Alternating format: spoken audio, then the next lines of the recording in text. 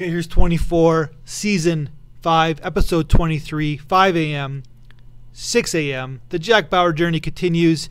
He convinces a petty officer in the submarine. Remember, the bad guy's taken over the Russian submarine. So he convinces a petty officer is part of the whole kidnapping of the submarine to kill a guard so he can get into the submarine. So he gets on the good side of this petty officer. Of course, Jack saves the day, and then he kills Henderson in cold blood. Like, Henderson's got no weapons. He just kills him because of Tony Almeida, because of Palmer, because of Michelle. And basically, the petty officer watches this and is shocked that Jack Bauer is such a cold-blooded guy.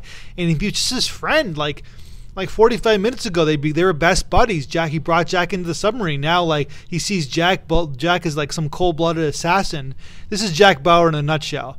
So now he's just going to go after Logan. Like, he's obsessed now. This president must be stopped. So Chloe brings in her ex-husband for intel because her ex-husband knows stuff that other people don't.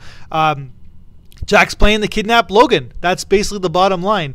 Aaron, Mike, First Lady are all on his side. What's going to happen in the final episode?